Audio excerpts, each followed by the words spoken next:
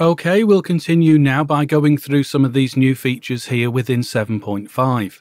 Along the way though, I will be pointing out some of the existing features that weren't covered in other Groove 3 courses.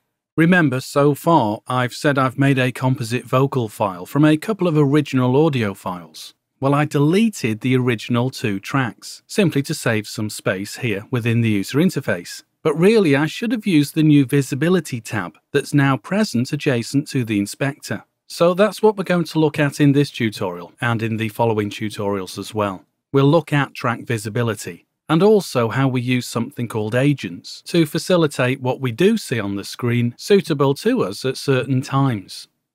Now you'll remember from earlier on, if you click on here, this allows us to filter out certain types of track from view. Once we select it, then we see that we have these options of what to display. At the moment we are displaying all track types, but if I wanted to remove the audio tracks from view, and only from view rather than deleting them, then simply deselecting here now removes all my audio tracks from view, as predicted. And at the moment at the top of our track list, we see all these different MIDI tracks, but headed right at the top by this Group Tracks folder.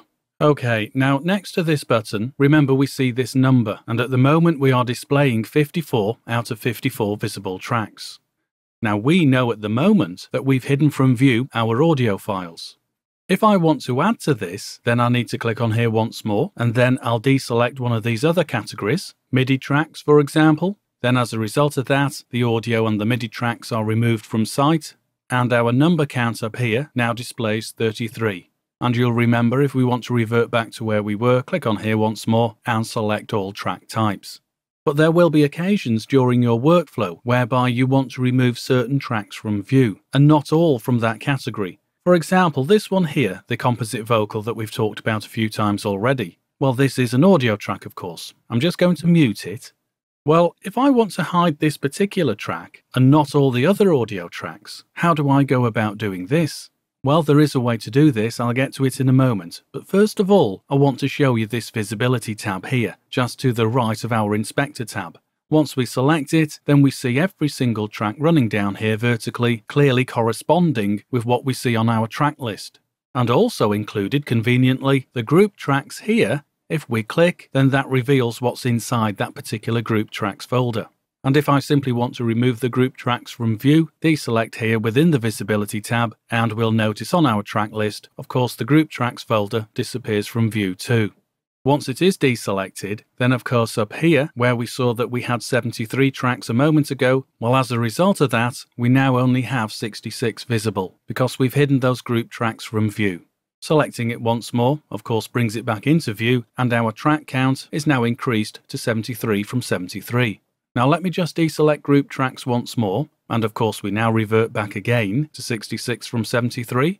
If you want a quick and convenient way of bringing all your tracks back into view, and you've not got your Visibility tab open, well, by clicking on these numbers here, simply left click, that immediately brings back into view all of your tracks. They're all now visible.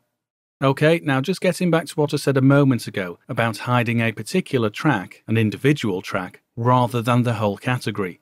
Well, this Chris vocal track, this composite vocal track, if I mute it, that's fine, we won't be able to hear it upon playback, but I actually want to remove it from view. I don't want to delete it, I simply want it removed from view, but without hiding all the audio tracks. Now I'm going to go through this in much more detail in a later tutorial, but for the moment, one way that we can do this, come over to your Visibility tab once more, and then simply right click. Now you don't need to right click on the particular track that you are focusing on, anywhere will do, so simply right click and that will curl up into view all these options.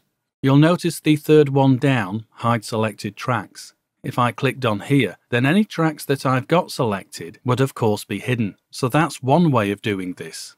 However, there is another method. Because I've got that Chris vocal track muted, I can roll down to this operation, hide muted tracks. So I'll do that, I'll select it, and of course as a consequence, our track is now made invisible. Do bear in mind though, even though it's not visible to us, we've only muted it, which means yes, of course we won't hear it, but it is still using your CPU. And as a result of it being made invisible, then of course within the Visibility tab, you can see that that track, Chris Composite Vocal, has now got its radio button deselected. And up here within our track count, we now see that what is visible are 72 tracks out of a possible 73. So just keep your eye on that when you are working with a project. If the two numbers don't balance, then of course you've got some tracks hidden. And that's all well and good if that's what you wanted, but to remind you, be aware that just because you can't hear a track doesn't mean it's not using up some of your precious CPU. Right, I'm going to leave it here then, now that we've got started looking at track visibility, and we'll pick up again in the following tutorial where we'll look at this further.